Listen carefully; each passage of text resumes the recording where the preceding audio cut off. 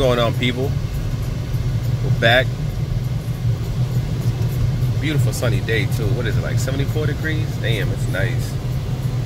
On my way to Lowe's. These pieces of shit. I'm in the middle of the renovation right now, and I'm supposed to get my oven delivered today.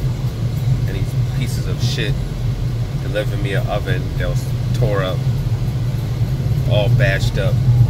You know, delivery guys that pick it up, obviously they didn't know that, but once they got here, I'm not a happy person. But I gotta go into town anyway to take care of something. So instead of talking on the phone, I'm just gonna go into Lowe's and have a little conversation with them. Cause I need my shit. I'm trying to get things done. Waiting for what? A couple minutes? What? A couple hours? For no reason. But off that, this little dude, Timothy Bradley, went into a back and forth with Andre Ward about who pound for pound the number one fighter in the world is. And the philosophy in Bradley's head is that Terence Crawford's number one pound for pound right now. He's undisputed. And that by beating Luke Campbell, that's putting him into a space where he should be considered pound for pound number one. And definitely, if he goes undisputed, he definitely should be ranked as pound for pound number one, the best fighter in the world. You know, because, quote, oh, he will have done something in the weight class that hadn't been done since Pernell Whitaker did it. Well, Pernell Whitaker was also the last person to be undisputed at 140 pounds. You know, something that Terence Crawford did quite a while ago now. You know, and so it's like the things they wouldn't give Terence Crawford credit for doing and his respect for doing and solidify him as the best fighter in the world for doing. Now, years later, Lomachenko does it. All of a sudden, he's the greatest fighter in the world. And they want to call this dude an all-time great for what? Like, what has this dude done? It's like, when you get labels like that put on you, you got to earn those, man. It ain't what you think somebody is, what you think they can do. You got to put in that work and earn those spots. And that's clearly something that he hasn't done. And beating the likes of a Campbell, who we've seen get beat up by, you know, lose to Linares, you know,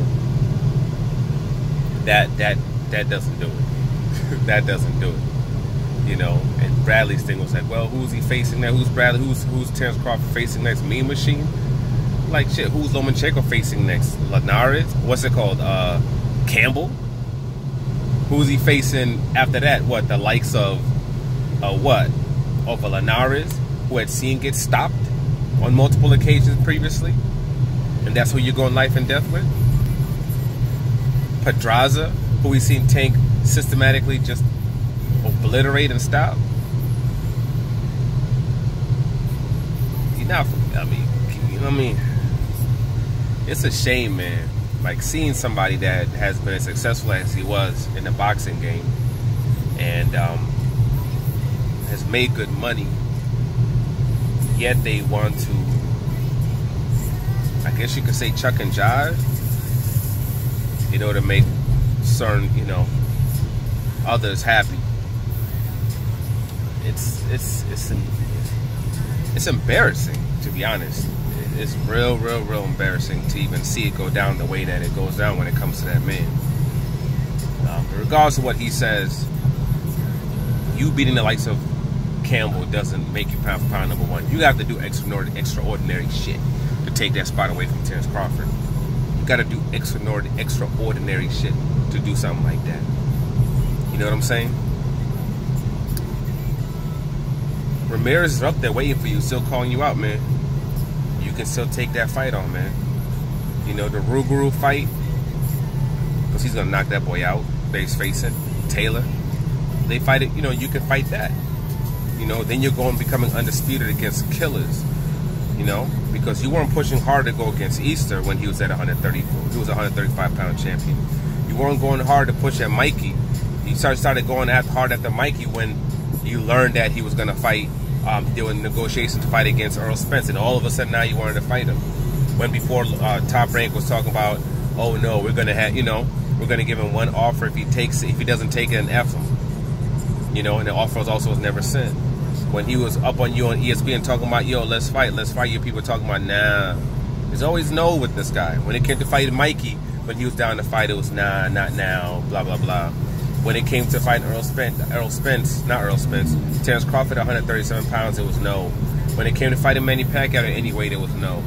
When it came to fighting Ramirez, it's no. It's always, when it comes to those killers, when it comes to those hard fights, it's always no with this guy. Why didn't he try to, unify at 126 pounds? When you had Gary Russell pick up the WBC championship and you beat him in a majority decision. Why didn't you unify? Why don't you rematch with him to get that WC belt? Try to fight against a Santa Cruz. Put up the money or be willing to go into their platform. You already faced Gary Russell. We know Gary Russell would have faced you again. Why didn't you try to unify with him? Went to 130, didn't try to unify with anybody over there. Now you got this easy, what seems to be an easy, breezy route to undisputed at 135 pounds. Now you want to go for undisputed.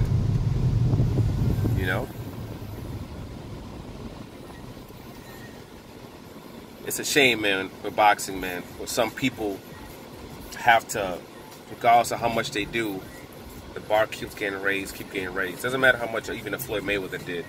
Moving up, not only to his weight class, but moving up above, not even up to his walk-around weight, but he fought above his walk-around weight. Where he weighed in at 150 pounds on fight night when he fought at 154. Eating, drinking, everything in the morning. Stomach full of food in the morning before he weighed in. And still that wasn't enough. People expect him to go all the way to 160 pounds. But then when it comes to other fighters like a Lomachenko, he literally could lay on the ground, stick his head up a little bit, and he's reached the pinnacle of greatness. It's terrible, man. It's a shame, and it's something that in boxing that needs to stop. But with guys like this, even when they try to maneuver around, even when they try to, stay away from those killers, something just always accidentally pops up into their face that they didn't expect, and they end up on their backs or slumped up on their face. So that time's coming for him as well. And Tank Davis said he wants his boy in 2020. So when Tank starts going hard at this dude trying to fight him, shit, I just ran a red light. I don't see no cops though. Damn, they got cameras now too. Shit, man. See what y'all got me into, man? Some bullshit, But yeah, man. What happens to all of them, what happened to him too. When they started pushing shoe shimming, saw what happened to him. When they were pushing Chocolito, we saw what happened to him. When they started pushing Kovalev, saw what happened to that. So, we'll see what happens with this dude. What happened to Triple G? Wasn't he supposed to be the greatest since Hagler and them too? What happened to him? Yeah. So it's all good. But of course, when that happens, he's going to be, he was too old. Oh, he was too small for his weight class. For the weight class he was fighting in. That's why it happened to him. Yeah, okay. But we shall see. But it doesn't matter what happens tonight when these two fight. Absolutely nothing. This will not solidify you as pound for pound the best fighter in the world. If this solidifies you as the best fighter in the world, then Tank Davis is the greatest fighter ever. Period.